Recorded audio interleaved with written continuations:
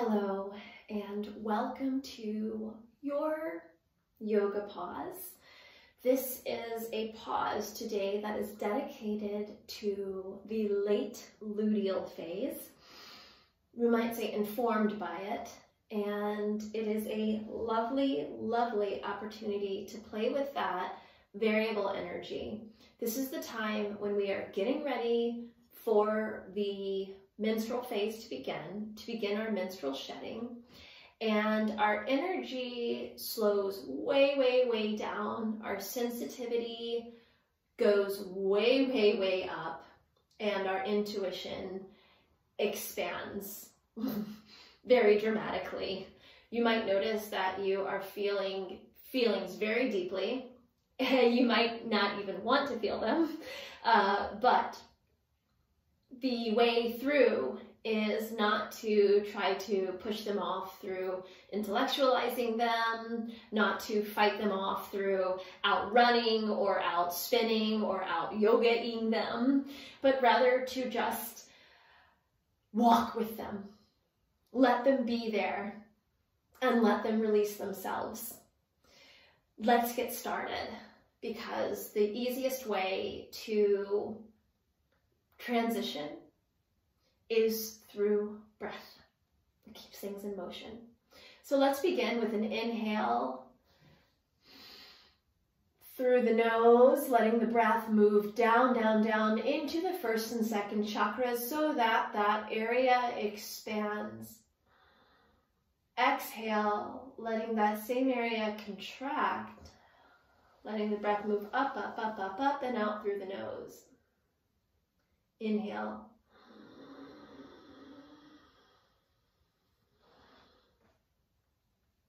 Exhale.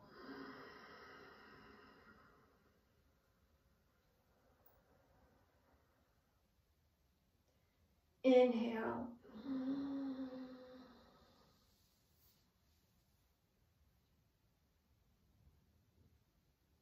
Exhale.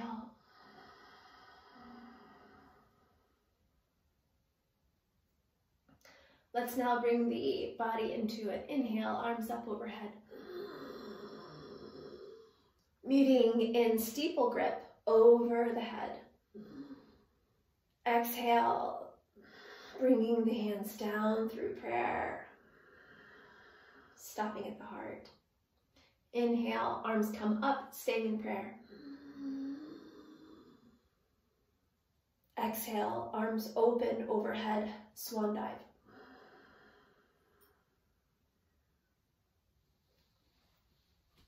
Inhale, reaching out, out, out with that left hand.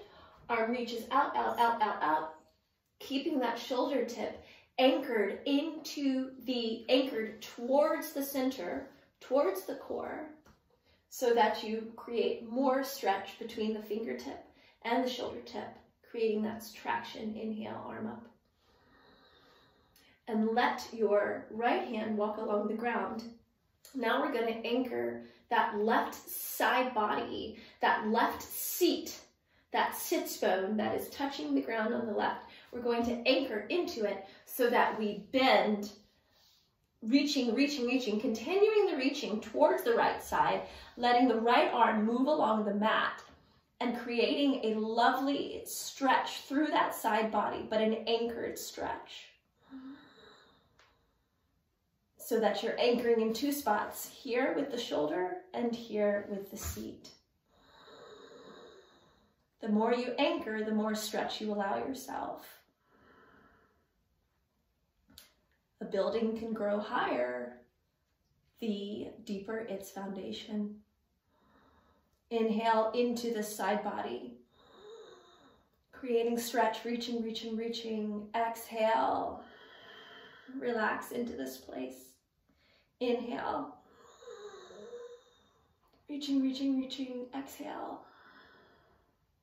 Inhale, reach out and allow that reach out to pull your body up, walking that right hand back towards the center and letting the left hand land on the ground. Let's take the other side. Inhale, reaching out, anchoring through that right shoulder tip, reaching out at the right fingertips, reaching out, out, out, out, out, reaching and anchoring, creating a strengthening and stretching at the same time. For some of you, you may even feel a tension or trembling in your arm muscles as you are using these in a different way for the first time ever. Inhaling, reaching, reaching, reaching. Arm comes up to over the head. Exhale.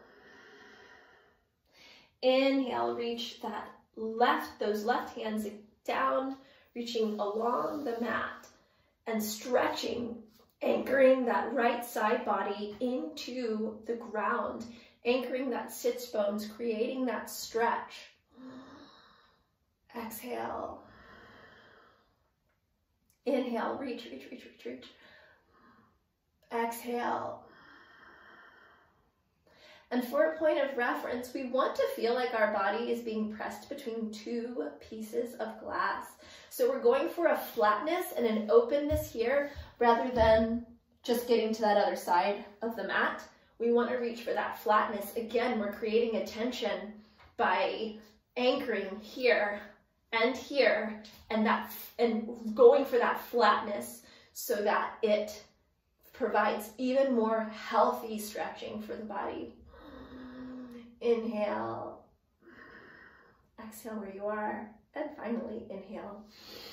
Reach, reach, reach, reach, reach, reach, reach to land gracefully. One more time, both arms up overhead. Inhale, both arms reaching up and out and up and out and up and out, but anchoring through the shoulders.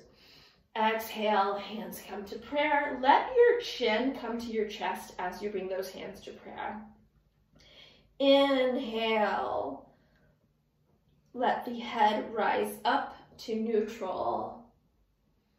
Exhale, let the chin rise, let the chin fall back down towards the chest. Inhale, bring the left shoulder, the left ear to the left shoulder tip, but anchor through the right side. Exhale, find relaxation there. Hand staying in prayer. Or you can use that hand to cue that tension, that anchoring in the opposite side body. Inhale, bring the chin so that it faces the sky and the head reaches back, only as far as you can go. Who knows what time of day you're doing this? We don't want to injure ourselves. Exhale, relax into this space, feeling this openness through the entire front, side, body, through the chest, letting those muscles that, for those of us who hunch over, purposefully or by accident, letting those muscles feel the light of day. Inhale, reaching, reaching, reaching with that right ear towards the right shoulder tip and anchoring through that left side. Exhale, relaxing into the stretch you've just created. Inhale, the chin comes back to the chest. Exhale, chin at the chest. Inhale, chin comes up. And now let's get on to our knees for tabletop. And from tabletop, we're just going to do a few cat-cows. So inhale, cow, letting the gaze come towards the sky. Still thinking about those shoulders anchoring down towards the core, letting the middle of the body reach towards the ground, which means the butt is going to arch towards the sky. Inhale, cow. Exhale, cat. Everything that was reaching up is now going to reach down. Our tailbone reaches down, our forehead reaches down towards the ground, our middle body now reaches up towards the sky. Our shoulders continue to anchor towards the ground. One more, inhale.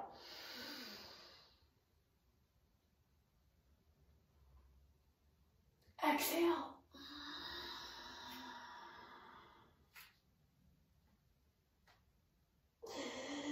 Inhale, let's take a revolution. So we're going to inhale to cow. And then we're going to just lean our side body towards the right side of the mat.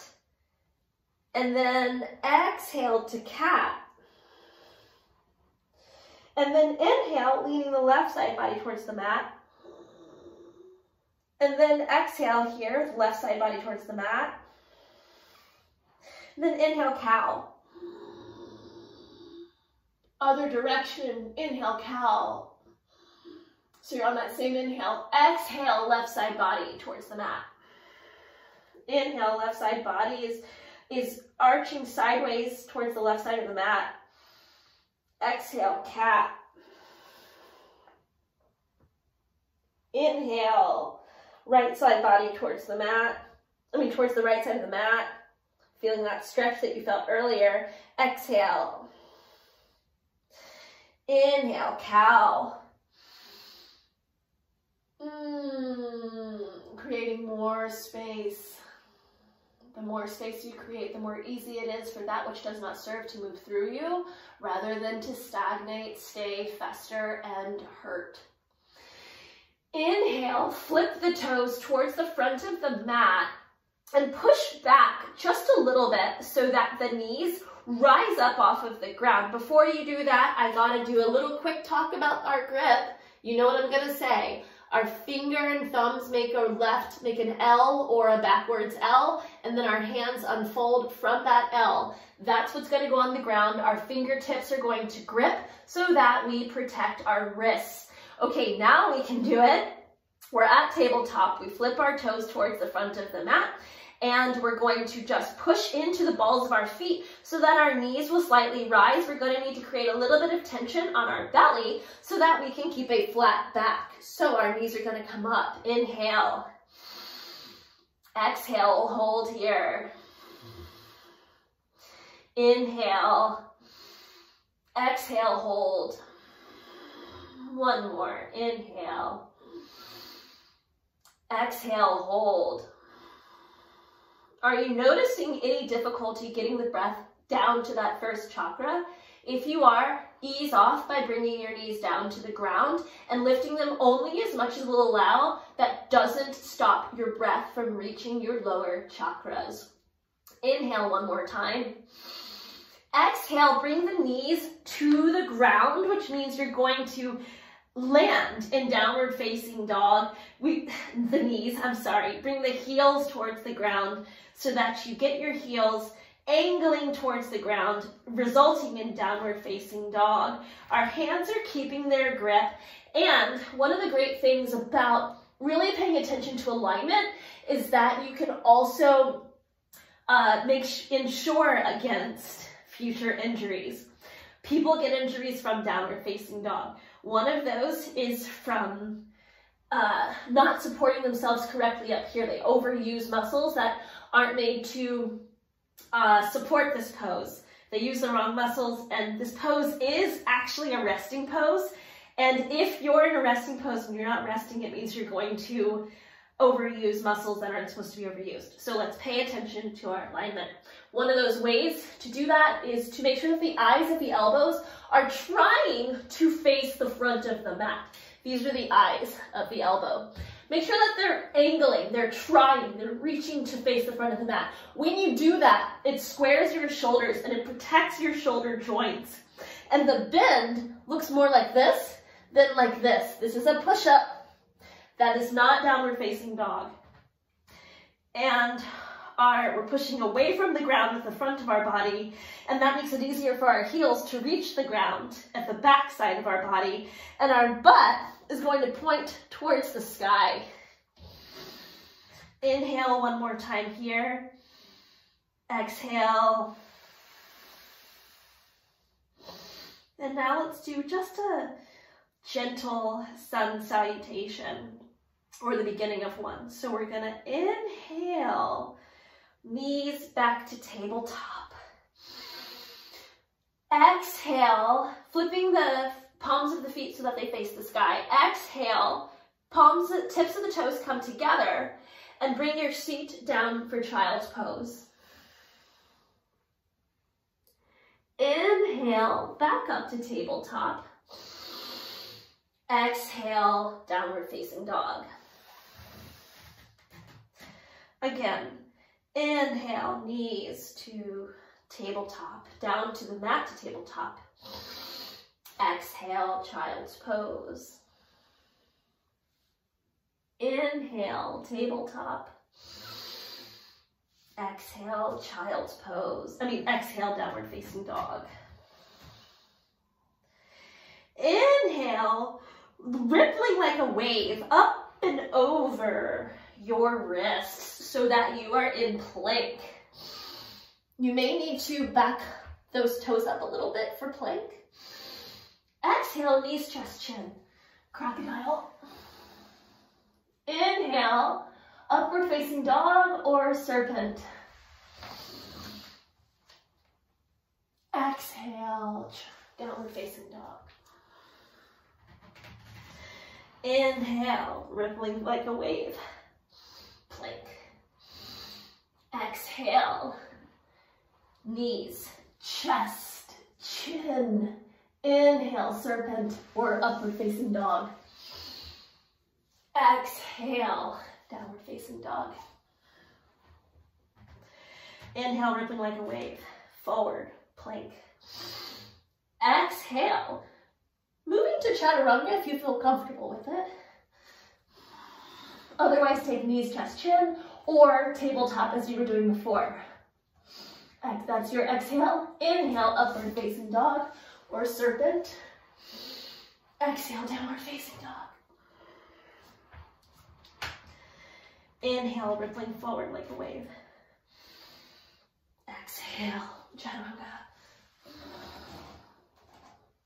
Inhale, upward facing dog.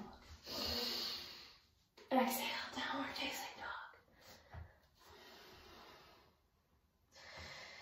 Inhale, reaching out with that right hand, anchoring into the ground, anchoring solidly into the ground with that left hand and that right heel to make a diagonal, reaching, reaching, reaching. Reach back towards the left ankle. Exhale. Feel that twist here. And just let your body twist as much as it will allow. Really protecting your wrist on your left hand. Inhale, reach that hand back to downward facing dog. Exhale. Inhale, reaching out, out, out with that left hand, grabbing that back, the outside of the right ankle or shin. Exhale. Inhale. Exhale. Inhale. Heels come to the air. Exhale. Bring the knees down, back to tabletop. Inhale. Now that we are a bit warmed up, I like to do thread the needle sometimes when we are very cold. And sometimes when we're more warm, so we can go more deeply. This is one of those times. We're going to reach up and out. Let me do this side first so that you can see. We're going to reach up and out with our left side body. Watch me first so you can demonstrate, and then you can do it without disrupting your neck and your gaze. Reach up, up, up, and out. And exhale, thread the needle so that the shoulder blade is on the ground. And if the shoulder blade can't reach the ground, then just go as high, just stay until you get, until you feel a pinch, and then back off just a little bit more. It's about longevity and sustainability rather than looking like me, if you wanted to look like me. Okay, so let's all do it together. Inhale, exhale, thread the needle. You're welcome to take it as far as you want if you are there in your practice.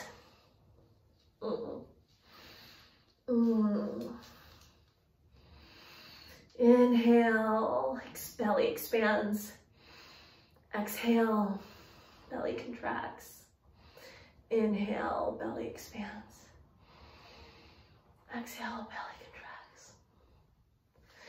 Unfolding as much as you want.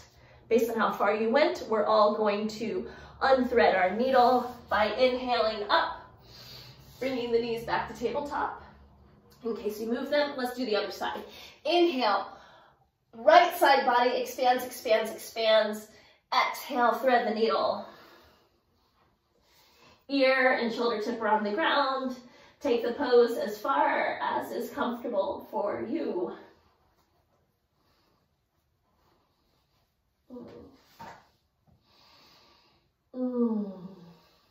Inhaling, belly expands. Exhaling, belly contracts. Inhaling, belly expands. Exhaling, belly contracts. Unthreading the needle. Coming back to tabletop. Let's just bring the knees together, and you're going to let the feet touch the outsides of your mat, touch the long sides of the yoga mat. And here, you're welcome to bring your seat between your feet, keeping the palms of the feet facing the sky and landing in hero's pose. If that's not there for you, that's totally fine. You can just take it as far as you want and put a bolster here so that you have space, and you're not straining yourself. This is a wonderful way, if you have bad knees, this is a wonderful way to contribute to their healing when you can get there. But if you're here, then sitting here on a bolster is also going to be a wonderful way to help heal your knees. Be where you are. For those of you who want to take it farther, we're going to walk backwards, high-fiving our feet, palm to palm, hand, palm of foot to palm of hand. And you can stop here and just let the gaze go back over towards the back of the mat. Or you can keep walking down, and the completion of the pose is going to be, and you don't need to see me for this, the completion of the pose is going to be bringing your hands overhead, walking your shoulders back towards walking your elbows back towards your core. So your hands are clasping your elbows, making a square with your arms, and they're going to walk back towards the core, and you're going to arch your back. And that is the completion of the pose as I wish to complete it today. There are other ways to express this pose. I mean, oh my gosh, the thing about yoga is it's a circle, right? The circle begins with the first pose, Samastitihi, ends with Shavasana, and those are the two most difficult poses you will ever hold in yoga. Everything is always leading to those poses. In this case, I've seen people go into forearm stand. From here, I've seen people go into bridge from here, a wheel from here. There are so many ways that you can take this. So I should not use the word completion.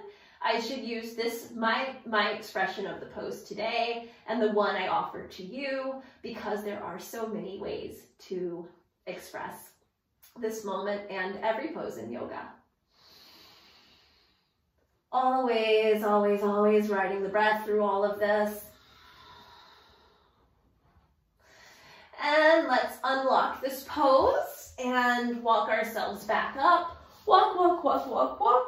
We'll meet everybody who hung out here in Hero, and we'll walk back up so that we are standing on our shins, and we're going to make sure that our knees are fist width apart. So we put our fists like this, our hip width apart, and the way to do that is just to put your two fists together so that they kiss, and now the knees are hip width apart.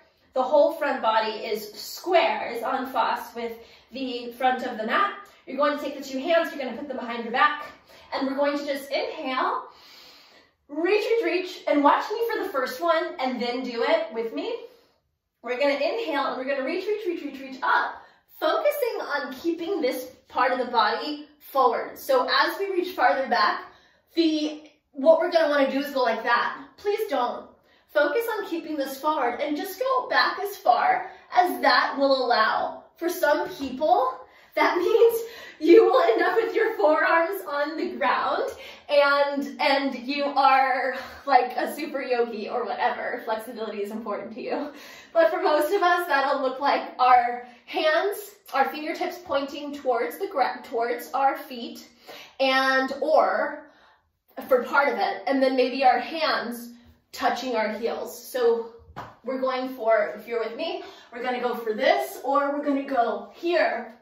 But the focus is not on getting there so we can touch our heels. It's on keeping this integrity, keeping this pushing towards the front of the mat.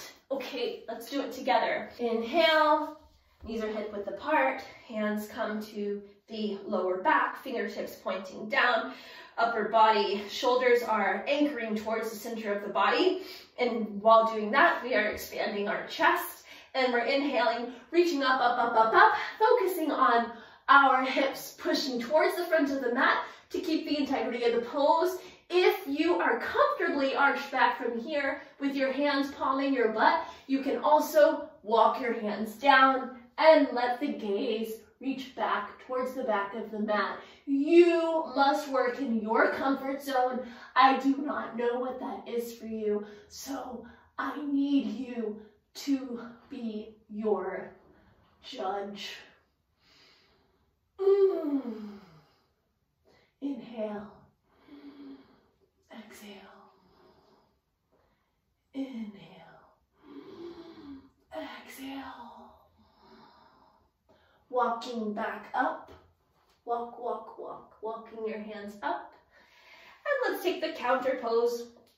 Coming back to tabletop, we're just going to do an inhale, neutral spine. Exhale, cat.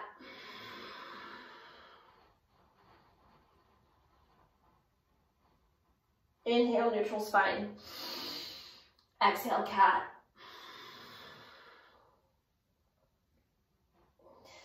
Let's bring our body down to child's pose. You are welcome to keep the child's pose active by keeping your knees open, or bring it to passive, to the yin child's pose. And you're going to bring your knees together and then let your body relax over your thighs. If you went for the active version, you're letting your body relax between your thighs. And if that's not there for you, please use a pillow to make up for the space between your body and your thighs. We want as many points of contact between your upper body and your thighs so that all of you can rest. So that as much of you can rest as possible is a better way to put it. As a result of your inside body, the front side of your body resting in contact with your thighs and your knees or the ground, your backside body can really relax and open up. We can stand to spend more time and attention, to give more time and attention to strengthening and stretching our back, rather than just expecting it to support us without any support for it. Our feet and our back need a lot of attention, and unfortunately, they will eventually scream, and then we'll have to give them a lot of attention. And oftentimes that is too late. So let's take preventative action by doing what we can to strengthen and relax and stretch our feet and our back. This is one of those ways.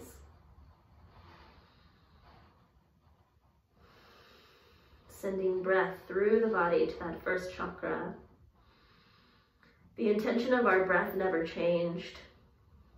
And this is not a breath only for yoga. This is one that I invite you to take with you off of the mat into your life, because it is actually the way we're supposed to be breathing.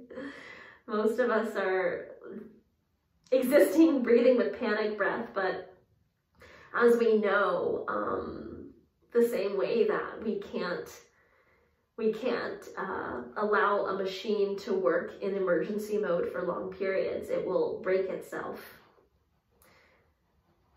We have to shift to breathing through our lower body, because there's so much more nutrition, so much more oxygen we're getting from each breath when we use that, and so much less energy that the body needs to burn in order to process the oxygen we're receiving when we're breathing in our belly. Let's roll up through the back, bringing the head towards the sky, leaning our back so that it comes perpendicular to the ground. Bring the shoulder tips up, up, up. You will only hear me say this for this particular stretch. Bring the shoulder tips up, up, up to the ears, and then roll them down. As you roll them down, the eyes of the elbows point outside from the body, point away from the body. The palms of the hands then unfold and also face out towards the body.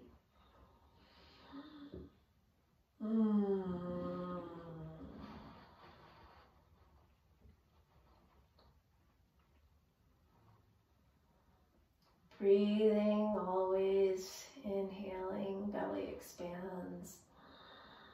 Exhale, belly contracts. Hands come to heart. And we acknowledge ourselves for giving ourselves this time. We acknowledge each other for holding space together. Then we thank whatever we believe in for the willingness to take time for ourselves. In taking time for ourselves, we are helping to save the world, because we are allowing ourselves to show up that much more powerfully, that much more authentically. And in doing so, we are not only saving ourselves, we are saving the world. Thank you. Wishing you joy, ease, space, and grace.